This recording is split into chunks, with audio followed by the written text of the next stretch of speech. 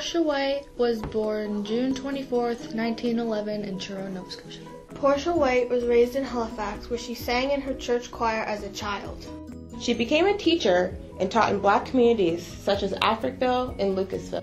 She took voice lessons and sang on radio broadcasts hosted by her father. Her extraordinary voice won a scholarship at the Halifax Conservatory of Music in 1939.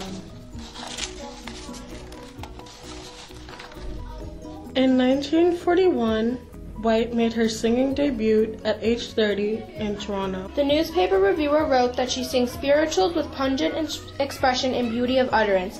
Another wrote that her voice was a gift from heaven. Portia White broke through the color barrier to become the first Black Canadian concert singer to win international acclaim.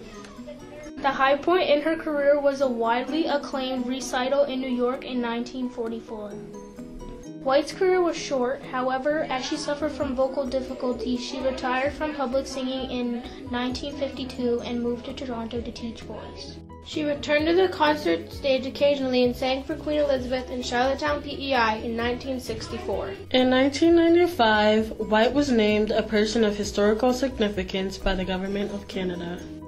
4 years later, a commemorative stamp was issued in her honor. The Nova Scotia Arts Council named their top prize after her. The Portia White Prize, established in 1998, recognizes cultural and artistic excellence in Nova Scotia.